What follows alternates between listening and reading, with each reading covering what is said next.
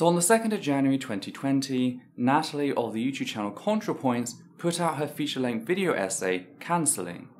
The video was a response to criticism she'd received towards the end of 2019, specifically in relation to her previous video, Opulence, having included the voice of Buck Angel. Over the past year, cancelling has largely come to dominate the discourse surrounding the notion of cancel culture, racking up just shy of 3 million views at the time of recording. Now, back then I responded with a 3-part series detailing all the ways Natalie had actively misled her audience or framed things in an uncharitable manner. Looking back, however, I can't help but feel like working to a tight schedule meant I failed to prioritise, resulting in me becoming bogged down with all the minutiae. That's why I'm making this video, to put things back on track. Let's discuss ContraPoints' worship of known domestic abuser, Buck Angel. Though, before we can do that, I just need to give a content warning for the following: transphobia, Enbyphobia, domestic abuse, fascism, sexual predation, and gatekeeping. Another thing we need is some context as to where Natalie was with the non-binary community when Opulence came out. Because, as much as some people might like to pretend, the problems with Natalie didn't start with Opulence. You see, by this point, Natalie had repeatedly made a series of statements about the non-binary community that many of its members found either ignorant or hurtful. And whilst Natalie would sometimes pay them lip service, hell, she even brought them up in cancelling, she never actually addresses the issues behind what she said. As I went on to discuss in my response to said section, many of said comments are passed off as some sort of middle-aged moment. And yes, it's difficult not to see the similarities between Natalie and a certain infamous author in hindsight. So, by the time Opulence came out on the 13th of October 2019, Natalie was already under a lot of scrutiny. I personally didn't feel she was being malicious with her previous comments. I was even making fan art of her and running to her to let her know when I'd seen her jokes in places I hung out. So her reaction and the response of others around her took me by surprise. Not only was she failing to address the concern non-binary people had over the inclusion of Buck Angel, a person who has a long history of gatekeeping and Enbyphobia, but she was glorifying him. When Buck Angel stated that he was honoured to have been a part of the video, Natalie responded with, quote, "Honoured you to have a part in it? What an iconic fashion moment," end quote. This was on the 15th of October, 2 days after her video, Opulence, had gone out and the non-binary community had made the issue known to her. At this point, I could no longer pretend there wasn't a problem. So I made a single post about what had happened, noting Buck Angel's connections to former comedy writer turned professional transphobe Graham Linehan, and left it there. That was until cancelling came out. In said essay, Natalie not only downplayed the then obvious Enbyphobia Buck Angel harboured, but she tried to cast those who criticised some of Buck Angel's more abusive actions in a very unfavourable light, as seen in sections like this one. And if the true scum allegation isn't strong enough to prove it, oh, they have other pieces of evidence to fall back on to hold up their conclusion. For example, here's a tweet claiming, "Natalie's trying so fucking hard to make it sound like the only thing Buck Angel ever did was write a few iffy tweets, and that's just so fucking far from the truth. Dude launched a targeted tabloid harassment campaign outing a trans woman against her will with the specific intent of causing her physical, emotional, and professional harm. The shorter way of saying that is that he wanted to make her suffer, and she very well could have been killed." Yikes. This ain't it, Chief. Friendly reminder that this isn't a good look. Maybe don't try to get trans women killed? Disappointing. It sounds pretty serious. Let's investigate. Here's what I've managed to piece together. Scene 1. The year is 2003. Los Angeles, where the movie world, the porn world, and the BDSM scene come together in a tale of heartbreak, betrayal, and transsexualism. La La Land. Dramatis personae. Buck Angel, transsexual porn star. Ilsa Strix, dominatrix, then wife of Buck Angel. Lana Wachowski, wildly successful director of The Matrix, at the time not yet out as a transgender woman. The synopsis is that Ilsa Strix and Buck Angel's marriage ended after Ilsa had an affair with Lana Wachowski, who was not yet out as trans. So Buck was understandably upset about the affair and, in what seems like a petty act of revenge, told a series of magazines that this celebrity director Wachowski was a cross-dresser who had stolen his wife, which I guess was the information he had at the time. So, is that outing a trans woman against her will? Well, in retrospect, it seems like it, though that may not be what he thought he was doing at the time. But to really get to the bottom of this, we have to do some digging. We have to trawl through the dirty details of trans people's personal histories, which I've noticed is one of the internet's favorite activities.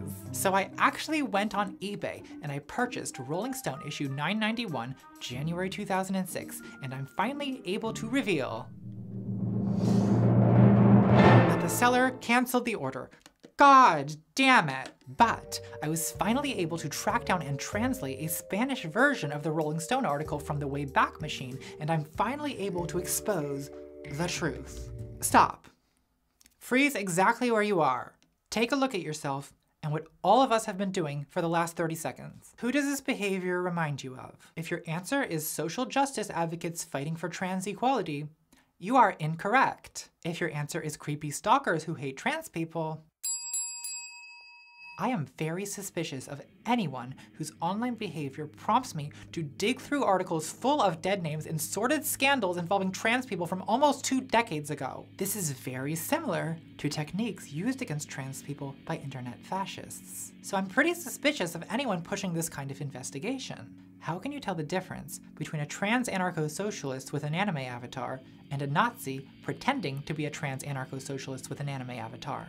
Well, you can't. Anonymous is anonymous is anonymous, whether it's on 4chan or Twitter. So unless Buck Angel, Ilsa Strix, or Lana Wachowski gets in touch with me and lets me know that for some unimaginable reason they want me to publicly dig up their 17-year-old divorce drama, this is none of my fucking business. And it's none of yours either, so shut up and go back to Kiwi Farms where you belong.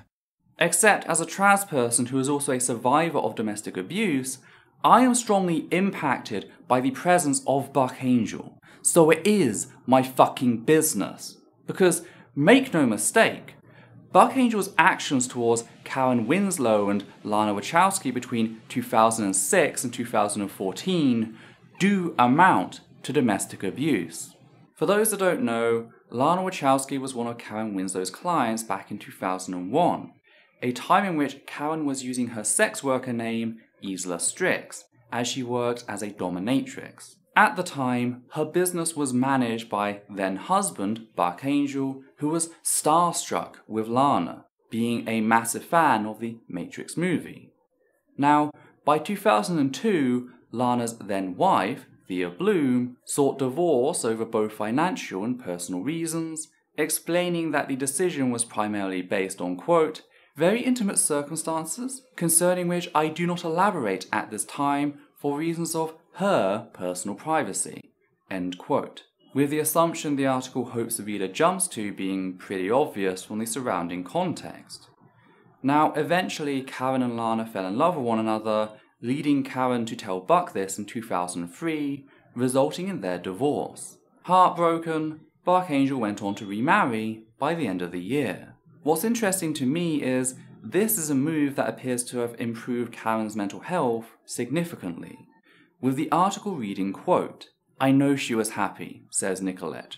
Right before she went to the Cannes Film Festival, she called me and said, I have my own place. I feel like a different person. I feel renewed. I'm exercising again. I'm doing yoga. I'm being healthy, end quote.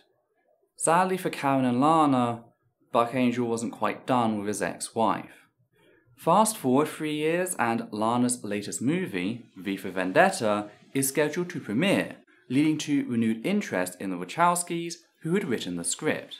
Now, Lana had been openly denying claims, both of cross-dressing and taking HRT, since around the time she appeared on the red carpet for the premiere of The Matrix Reloaded in 2003. This was well known, with multiple journalists covering said rumours being named in the Rolling Stones article. And so, Buck Angel saw a way to maximize the damage he could inflict upon his ex-wife in targeting not just her privacy, sharing intimate details of her sex work, but by outing Lana in 2006. This was not some bullshit crime of passion. This was a cold and calculated act of abuse, conducted a whole 3 years after their divorce. And to clarify, going after an ex-partner and their new partner is covered under domestic abuse, as is the usage of outing. This was not a scandal, as we think in the rather trivializing manner of over-the-top gossip. This was publicly visible domestic abuse, and it did not stop with the Rolling Stones article in 2006. This continued as late as 2014, a mere 6 years before Natalie's glowing defense of Buck Angel. In another interview following another divorce, Buck Angel was asked about his relationship with Karen, to which he responded by lashing out with, quote, "Isla Strix, that's her dominatrix name, that was her real name," end quote. To be clear, Karen had stopped using her sex worker name in 2003 when she left Buck Angel and stopped working for a business he managed. And while she does have a website with that name, that's mostly to ensure she's still credited with the roles she acted under whilst working with that name. Read any modern coverage of Karen and Lana, and nobody reports on her using the name Isla, since that is no longer the name she goes by in day-to-day life. Which does make me wonder why Natalie chose to use that name instead of Karen, especially since that's one of the ways Buck Angel tries to show Karen that her relationship with him still defines her a whole 11 years after their divorce. That attempt to strip Karen of her autonomy could not be more blatant as a power move. This is Buck Angel asserting ownership over Karen, like some common pimp. It is clear that Buck Angel is still very angry that Karen escaped him, improving her own life in the process. Buck Angel is an abusive man desperately trying to hold on to power, and that's something Natalie looks up to. Fact is, the original Rolling Stones article is not difficult to find. I found an English copy with a single Google search and 3 clicks. So this whole show that Natalie performs of bidding on eBay before finding a Spanish translation online, it's a smokescreen. It's a distraction meant to pull you along and get you emotionally invested before Natalie yanks the discussion in a completely different direction. She flips the script, forwarding Buck Angel as a victim of stalking so she can center his right to privacy, distracting from his victims in the process. This is just an elaborate way of her screaming, "Look over there!" She's helping Buck Angel hide the truth behind his actions, feeling secure that his victims, people who just want to move on with their life, aren't going to come out and drag her for lying. And it's a shame to see how many people this worked on. People alive today remember when Buck Angel outed Lana Wachowski. Hell, many of them probably developed their own fears of being outed as a result. After all, an act of transphobia does not only impact the immediate victims, it impacts the community as a whole. That's why people brought this up the moment Opulence went out, along with Buck Angel's Enby phobia and his trans surgery pyramid scheme, Transgasm. This is shared history, and since Buck Angel was the one who chose to make this public when he outed Lana, he does not get to pull the plug on people coming to know about his acts of abuse, and neither does Natalie.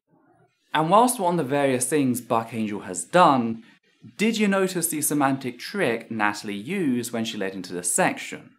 Rather than acknowledging that the issues with Buck Angel are varied due to the way he acts, she pretends as if people are just reaching for one thing after another until something sticks. The truth of the matter is, it's very possible, not to mention likely, for a person as terrible as Angel to be terrible on multiple fronts. A common expression in the trans community is scratch a transphobe and a fascist bleeds. Like, this isn't a shocking revelation, and it's certainly not evidence of desperation. It's evidence that there are so many things we have to ignore in order to pretend like he is a remotely good person.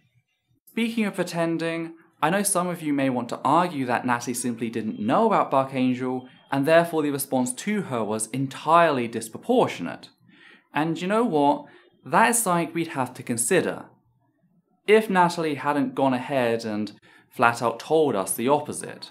Now, I was aware at the time that trans Twitter hated Angel, but my thinking was, well, trans Twitter kind of hates every trans celebrity, and they certainly hate me, so I wasn't gonna let that stop me. Little did I know quite how vicious things were about to get. Note how Natalie acknowledges the problem here is trans Twitter, not some anonymous conspiracy of secret Nazis.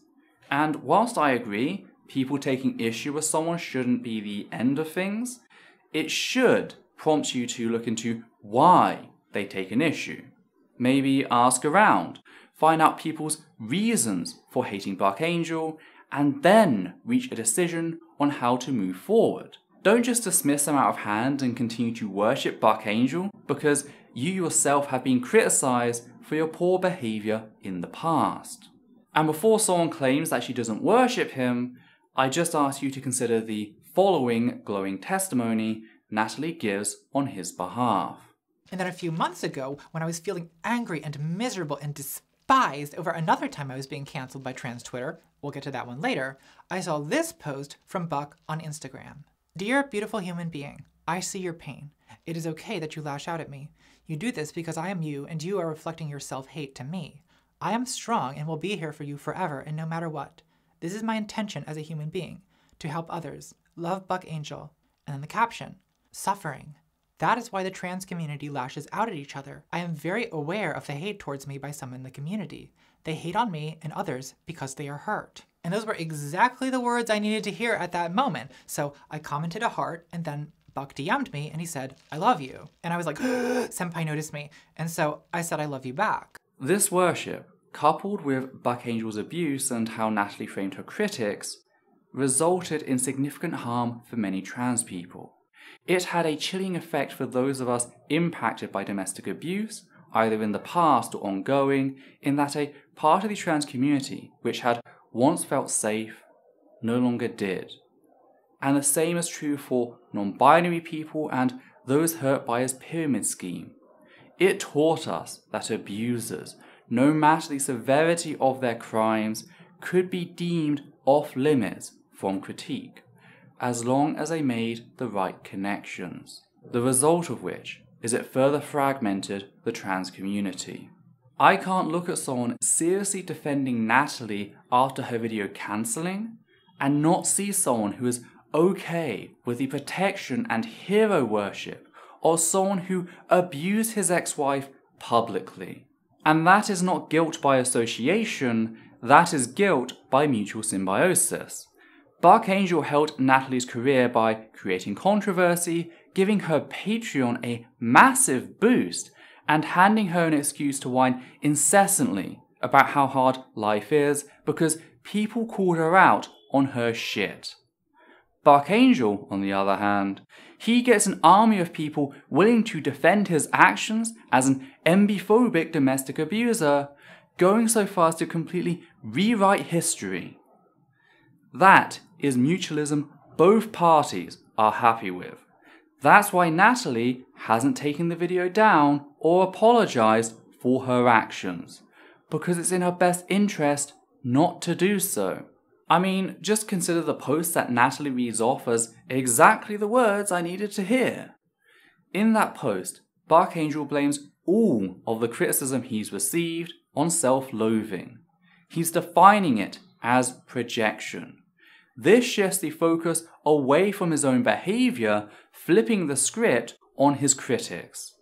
And with that focus goes the responsibility. When Angel does something terrible and people become rightly upset, this is now framed as some character flaw with them. It's effectively telling the person hurt by his actions that they can only be victimized if they allow it, which is not how harm actually works. In short, it's gaslighting, plain and simple. It's a very dangerous stance to take, allowing someone to effectively shrug off all criticism of their actions, which is why Natalie was all too happy to open that box and apply it to her own situation. At this point, Natalie has become untouchable. The sad fact is, Natalie's attempts to paint those of us who actually cared about creating a safer community as literal fascist was highly successful. Not only did it create a chilling effect, but those of us who dare speak out on the matter are now often hate-bombed into oblivion. The person Natalie quotes while showing their post on screen, the one with the painting of a candle that Natalie pretends is an anime avatar, was just one of many people who received an extortionate amount of abuse. And these weren't big creators with their own audiences willing to rally to their defense. These are small trans people venting their frustrations in places Natalie had to go name searching to find. Speaking of the avatars, there is a subtle form of transphobia at play here. A lot of trans people suffer body dysphoria or are too afraid to post photos of themselves just in case someone they know recognizes them online and subsequently targets them offline. Yes, everyone should have the right to retain their anonymity. That's true for both cis and trans people, but there's an additional layer to consider when it comes to trans people. And this crack about non-binary folk with anime avatars was part of why I felt it so important to speak up as quickly as possible back then, to counter the narrative that only anonymous Twitter users were critiquing her behaviour. I'm not an anonymous face, yet I still have the very same criticism, meaning she was simply poisoning the well against her critics by declaring them all to be secret Nazis. Natalie also pretends as if the issue people took with her was with some mundane aspect of her work, rather than the very serious harm she has caused. Indeed, she even went so far as to say the following. That was just a sample of hundreds and hundreds of tweets. And all of this, let me remind you, is over a 10-second voiceover clip in a 48-minute video about a completely unrelated topic. Like, how do you work? How do you create when a decision so trivial can become the main event for weeks of your life? Because while such a cool, made in full knowledge that there was an issue that should have been investigated may seem trivial to Natalie, it is not trivial for survivors of domestic abuse and non-binary folk. It's also not just a 10-second voiceover. It's how days after she had the issue explained to her by the non-binary community, Natalie continued to celebrate Buck Angel's involvement, going so far as to declare it an iconic fashion moment. I guess it didn't seem so trivial to her back then. So hopefully, now that you've listened to the evidence supplied throughout this video, you understand part of the major issue many members of the trans community take with Natalie Wynn of ContraPoints. How the discourse surrounding the notion of cancel culture was propelled to its current heights thanks to the actions of someone defending a domestic abuser, feeding into the larger abuse culture present in society. A fact that lays the groundwork to discuss the ways in which loyal Contra stan Xander Hull tried to argue that my history as a survivor of domestic abuse was evidence that I in turn have an abusive personality disorder. Because that is a hell of a way to bully a trans person into staying silent. So be sure to click subscribe and hang around to hear more on that, as well as the other 2 videos I have planned as part of this series. If you have any questions or criticism, do post them below. Just know that abuse won't make it through. If you appreciate what we do here on the channel, do know that you can support us via Patreon. We no longer monetize our videos, meaning that Patreon is the only source of income for the channel, allowing us to keep it running. On that note, we'd just like to thank the following Patreon sponsors: Hannah Banghart, Matthew Kovac, Sora and Katie, Garrett Van Voorst, Steve Corbin, Sosh Daniels, and Justin Allen. And for myself, Udita and Levi, take care now.